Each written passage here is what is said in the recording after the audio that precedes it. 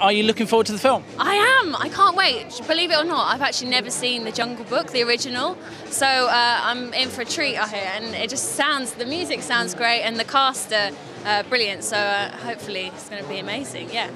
You haven't seen Jungle Book, but are you a Disney fan? Do you have a favourite Disney film? Massive Disney fan.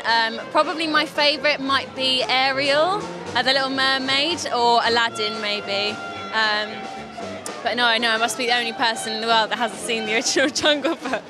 Why is Ariel your favourite? Why is The Little Mermaid one that really sticks in your mind? I think it's just, I think it embraces the magic of Disney, is the fantasy, and, what little girl would want to be a mermaid, so.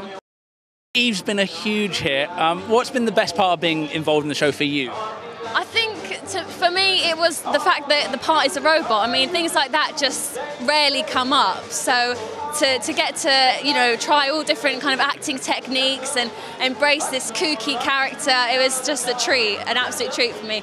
And to be able to work with such a wonderful cast and make all these kids happy, it's for the kids, just like all this kind of stuff is. So I'm really, really privileged to have had that part. I had such a good time in it.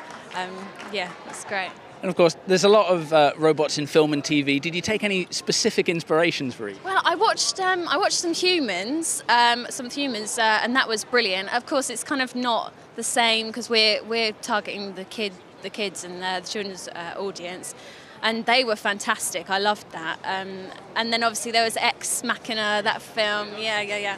I mean, it's different, really. I was kind of embracing the comedy side of it, the kooky, kind of quirky side of it, rather than, the serious sci-fi, which we have elements of that in the show as well. But, I wanted to kind of make her a bit original and a bit weird. There's a lot of fun moments. Are there any that were particularly awkward or embarrassing to do on set?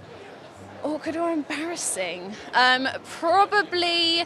Oh, do you know what? Actually, Series 2, I had to wear this robot suit, like a box, and this outfit with all tubes, and I stayed in it all day because I'm such a professional. But it was, method, yeah. But it was tough. It was hard work being in that all day. But that was probably as far as it got. I loved it so much. Just to be free with it, it was a wonderful part. So.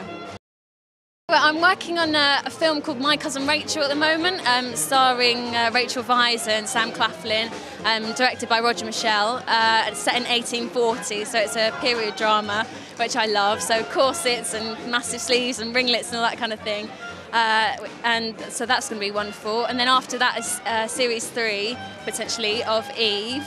So I'm keeping busy and meetings and voice work and all the other stuff that I do as well. So and keep it busy. So a night like tonight is a treat for me.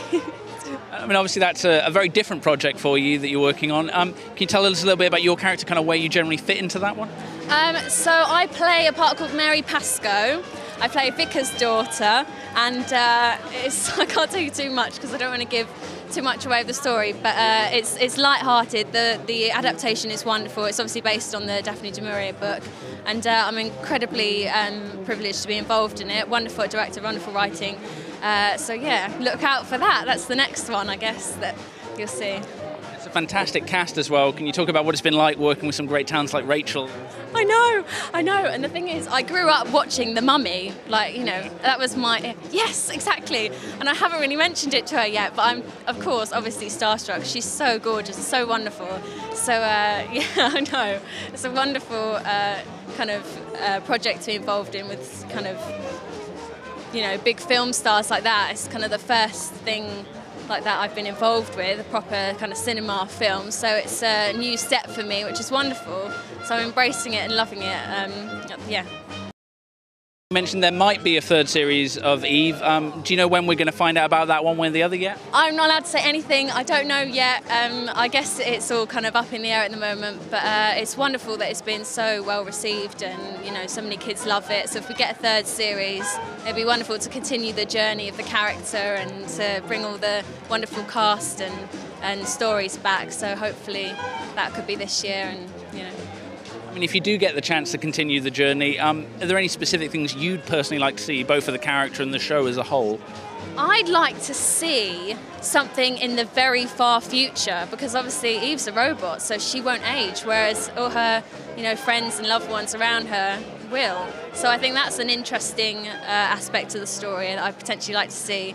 Maybe a bit sad and dark for the young kids, but channeling a bit of the AI, artificial intelligence, that film.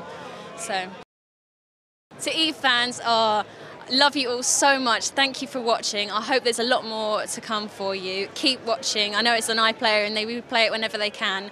So from all of us at Eve, all of us, the cast, thank you for watching. Love you all. Mwah. Enjoy it.